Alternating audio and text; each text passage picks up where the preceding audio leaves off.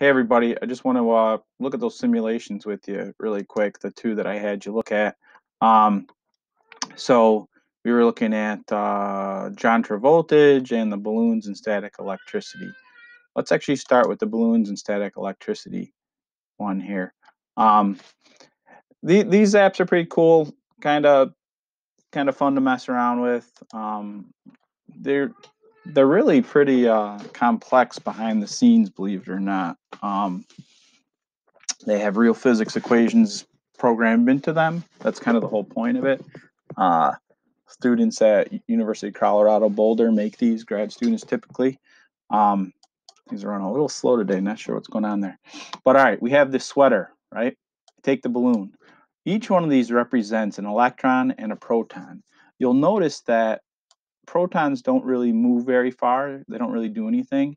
Um, the electrons are what move. And I talk about this a little bit in my previous video. So our study of static electricity will be very conceptual for a little while. We don't do too many calculations with it. There's really two equations that we end up having to use here to describe what's going on.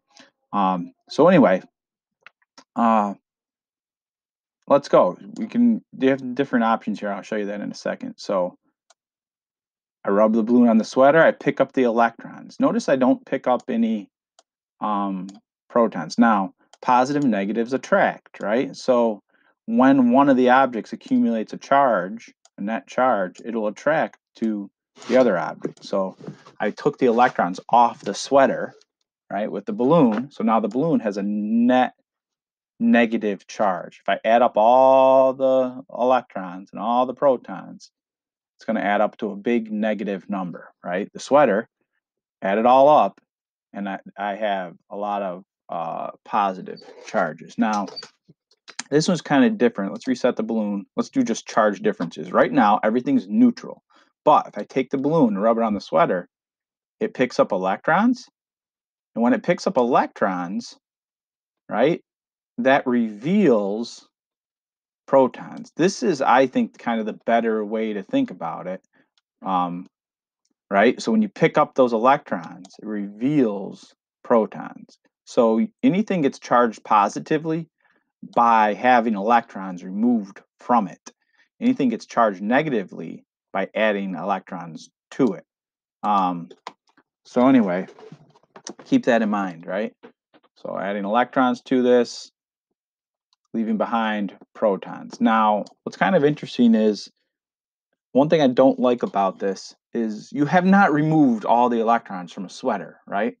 It turns out you really only are removing valence electrons or some surface electrons, and typically they're only coming from the surface. Typically not removing electrons that are caught up in bonding, right? That doesn't happen. So you're not literally stripping all the electrons from this. If you did, it would just simply fall apart and not be a solid material anymore. It would be all positive charge and it would explode apart from each other. So anyhow, once you get the balloon charge, you can bring it over towards the wall and you'll notice something subtle happen, right? The positive charge doesn't move. It can't move. They're locked in the nuclei, right? Protons are stuck in the nuclei of the materials, right? However, when you bring the balloon near it, you see the positive charges repel away. The negative charges repel away. The electrons move. Electrons can move. They're mobile, right? So I bring this big negative balloon towards the wall, and the electrons in the wall get repelled away, right? And the balloon, if you get it really close to it and you get it far enough away from the sweater, the balloon will actually attract towards the wall, right? And this is something called polarization that is occurring here. Polarization. Maybe you've heard that word before. Polarization is when you end up giving something a poles, positive side and negative side. This is polarized. All right. So by moving the electrons away with the balloon, you've now exposed positive charge protons here, which then pull on the negative charges. I wish there was you can see the forces of attraction here. There's another app I can show you that the force of attraction on that we're going to take a look at later on. So anyway, here you go. This is just, it's kind of good fun. There's not much to it. That's what you do. You notice if I bring the balloon, it's not really getting attracted to that. It looks like it's sticking, but it's not getting attracted. Two neutral objects do not attract each other. However, make note of that, right? A neutral object, the wall is neutral. It's neutral. Stays neutral the whole time. A neutral object will attract something that's charged because it gets polarized. And now you might say, well, why does it actually pull? I wish I could draw on this right now for you. Maybe I can. Let's see. Why does it actually pull? I think I can actually. All right, so it pulls because there's a force of attraction. Pen. I want to do that. Pen. It's not letting me. It's not actually letting me do the pen. Highlight clicks, hide cursor will not move, no, focus mouse pointer, pause recording. No, it's not letting me do anything here. Alt P, will that do it? Alt P, hey, there we go. You got the pen. All right, so there's a, oh, no, not gonna work. Great. Oh, it's just like, why is it not letting me draw anything? That's nonsense. Anyway, sorry about that. Let me erase all that. Oh, that was a bad idea to try to do that. Alt M. Oh, that's terrible.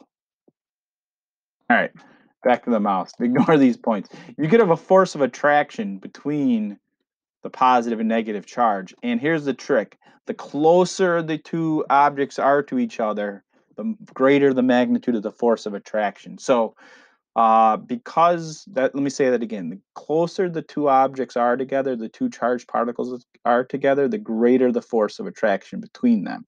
So when you polarize the wall, you are making the positive charge closer than the negative charge. You see, there's a competing thing happening here. All these charges here, they're actually being repelled by the electrons and attracted to the protons.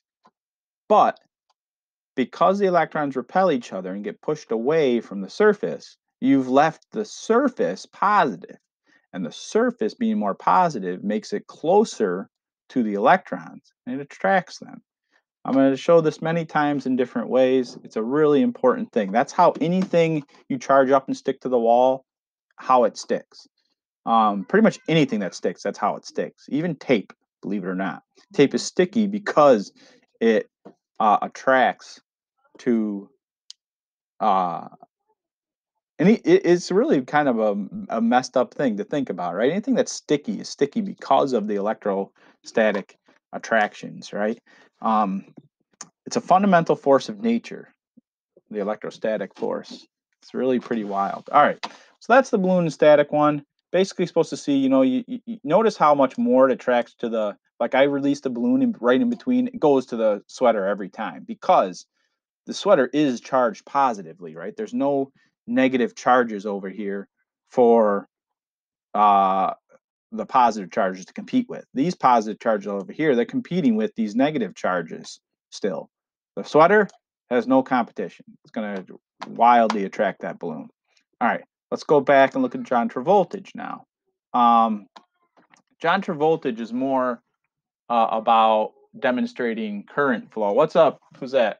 My kid is coming down in here. Johnter voltage is more about demonstrating current flow. Let me find him here. There he is. All right, Johnter voltage. It's a good one. It's just kind of funny, right? This one's always fun. This is something you've all experienced where you walk across the carpet and then you touch a doorknob and you get shocked. Well, what's happening here, gazatch, I don't know if you can hear that on your end or not. Probably not. What's happening here is a charge builds up. Let me move his hand back a little bit, right? These electrons accumulate in his body. They repel each other, so they kind of spread out. I get enough on there, they all kind of will spread out through his body. Notice that it doesn't go from his foot to his doorknob. That's kind of a weird thing. It would. But anyway, the electrons are repelling each other. They're going to distribute throughout his body, his surface of his body. Why do you pick up those electrons? Well, it's all about the interaction between your shoes or socks and the carpet. What must be happening is you're taking electrons from the carpet and they're getting put on your body. So those electrons are all trying to repel each other, right? They're trying to get away from each other. They want to go somewhere. And metal is a conductor, and we'll talk about that more later on. Metal's a conductor, and you can give a path for the electrons to go, right? And you see that little lightning bolt, and it drains them. That's called grounding. It's called grounding, people. If you get charged up and then you touch something metal and then you get rid of that excess charge, it's called grounding. All right. It can actually happen the reverse way too. There might be a material you walk on that causes you to be charged positively. And if you touch a doorknob, so meaning the material you're walking on will take electrons out of you. And if you end up positively charged and touch a doorknob, then what happens is you draw electrons from the doorknob into you to neutralize the excess positive charge. Pretty cool. Just a couple little introductions. The other really good one is, let's see, charges and fields. Let's see if we can find it here. I don't want to spend too much time. I don't know if it's an HTML5 one or not. Gravity force, gravity orbits. Coulomb's law. So Coulomb's law, well, this one's not the one I was thinking of. Charges and fields. Here it is. There's another one, electric field hockey. That's good fun. I'm not sure if there's an HTML5 version of that one yet either. Coulomb's law one we will do. We will play with these ones because these ones are more quantitative, right? We put a positive charge in space. These arrows represent the electric field. Put a negative charge in space. Arrows represent a negative field. I can put a sensor in here, and it shows me the net force / net electric field on the object, right? So we haven't talked about electric field yet, but if this little sensor is showing a positive, if I put a positively charged, or put a proton in this field, which direction would it move? And this is basically, spandex world again. If we were at school, I would demonstrate this with the spandex. Anyhow, that one's a little complex. The other one, but it's cool. It's good fun. The other one was, this is a new one I haven't messed with, Coulomb's law. So this is a lot like the gravitational force one that we messed with, but it's a little bit different, right? It's the same idea, but rather than mass, you're manipulating the amount of charge, and you see it's one of them's positive, negative. That's the difference here. You can make one of them negative, they will repel, right? So that's the difference with gravity. Electrostatic force can be repulsive. So we'll play with those apps too, try to get some information, try to glean some knowledge out of those. Lots of cool stuff in here, right? This one's a fun one too, believe it or not. Has applications here, building in an atom. All right, give me a proton. Boom. Give me a neutron. Is it going to be still hydrogen? It doesn't tell me which one it is. That's kind of cool. Kind of helium. 1, 2. Neutral atom. Nice. This is fun. I'll have the kids play with this. Anyway, have a good one, everybody. Take a look at these videos.